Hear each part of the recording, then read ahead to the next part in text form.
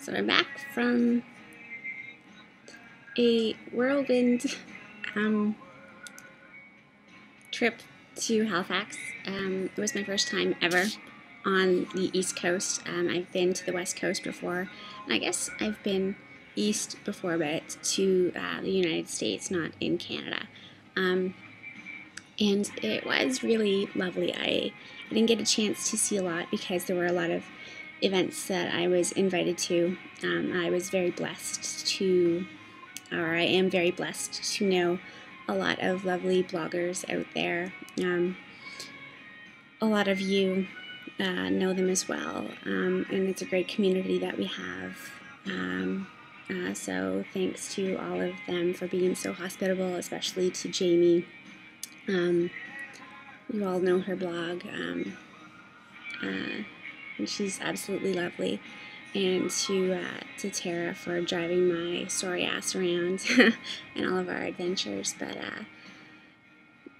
they're just a great group of women, and if you ever get east, you should absolutely go and visit each and every one of them, because their hearts are so much bigger than they are.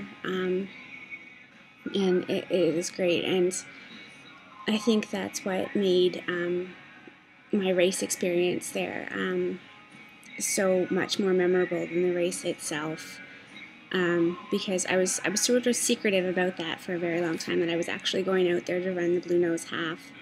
It was sort of a late decision in that. I sort of invited myself out there, but then I decided to run the Blue Nose Half.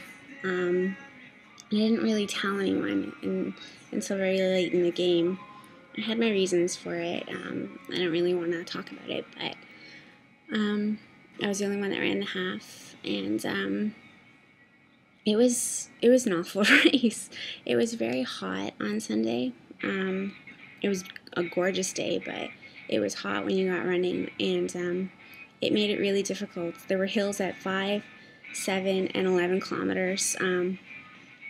And I was feeling absolutely wonderful up until 11 kilometers. In fact, at 10 kilometers, when you got into Point Pleasant Park, which I will now refer to as Point Miserable Park, I remember saying to myself, I looked at my watch and my Garmin, and I was just at an hour, and I was like, this is one of my best races. I'm back in shape.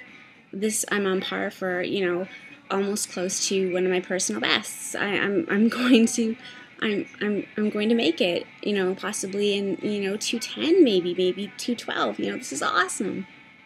I'm going to do fantastic.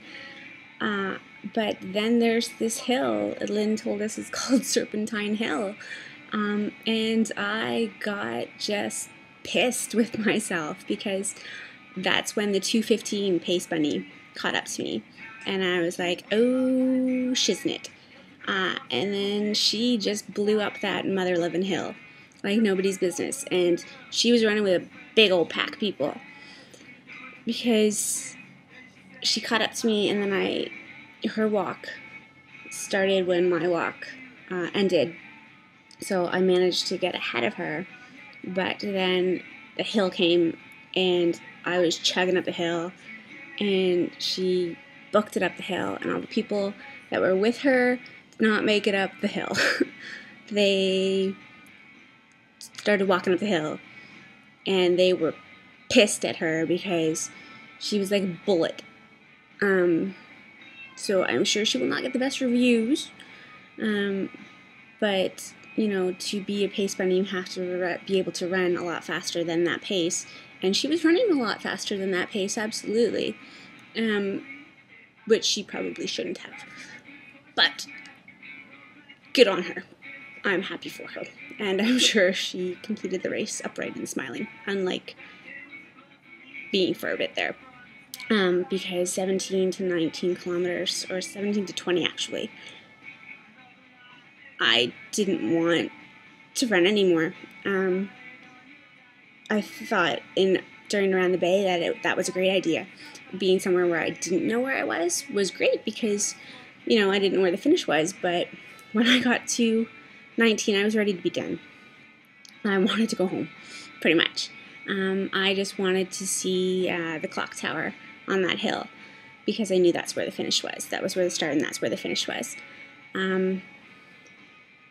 But I didn't see it. I didn't know where it was, and that's supposed to be like the tallest place in Halifax. So I was a little pissed. So I started walking, but I got to that final break and it said 20 kilometers on my watch, and I was like, you know what, you can just give her. You can give it for 5 minutes. You can go fast. And some of it was downhill, but my legs didn't want to anymore. But so I started walking, and some jerk was like, come on, Marie, because, you know, they print your name on those lovely bibs. And I thought, oh, crap. Now you have to, because people know your name, and they're going to shout, you know. And that's kind of embarrassing and demoralizing and whatever. So off I go, chugging along, literally chugging. So I see the finish line, and I'm still chugging, and people are cheering, and people are calling your name still. And I get to the finish line, and that's where I see the best little support crew that a girl could ask for in a town that is not her own, cheering for me, screaming, jumping up and down, taking pictures, trying to video, which is so funny, the little videos that they tried to take. Amazing. And, you know, goosebumps, everything, because, you know, that's the thing. I have a great support crew here at home that comes out and cheers for me and has a coffee at the finish line, but to have that in a town that is not your own, in a province that is not your own, that is so far away from home, was just the best feeling that a girl could ask for, especially after 2 hours and 20 minutes of running. That was incredibly hard. Well, not the full 2 hours and 20 minutes, but at least an hour and 20 minutes of that. So I have to thank them for that. As for the race itself, Halifax is a beautiful town to run around. Not the park, but the race, the start is disorganized. They could improve upon that, but if you really want to run the race, run the race. They could improve upon a lot of things, and I hope that they do in the years to come. Would I run it again? Probably not, unless that group of girls were running it again. Then absolutely I would, because I couldn't be prouder of Tara for running her first 10K, for those ladies that walked the 5K for the first time, or that just chose to because they have incredible spirit and heart. I couldn't be prouder of all of those girls, whether they were standing on the sidelines cheering or in any of the races. And I'm just, and Niffer as well, for her PB, getting under an hour, which was unbelievable. So all of those ladies, I'm proud to know them, proud of all of their accomplishments, and I wouldn't trade the experience for the world. So thank you all for welcoming me into your home, into your city, and into your hearts. So thanks a lot. It was a great experience.